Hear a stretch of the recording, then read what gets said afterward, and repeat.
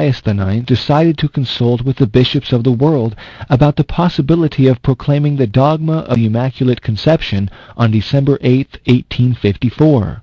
For years it was believed that Pius IX made the decision to proclaim the dogma during the time he spent living in the Italian city of Gaeta to escape the revolution that ended with the proclamation of the Roman Republic in 1848.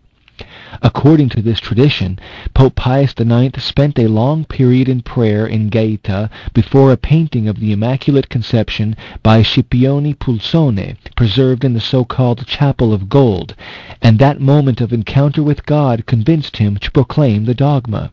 However, French historian and professor Louis Bonnard said that while gazing upon the Mediterranean from the city of Gaeta, the Pope meditated on remarks made to him by Cardinal Luigi Lambruschini.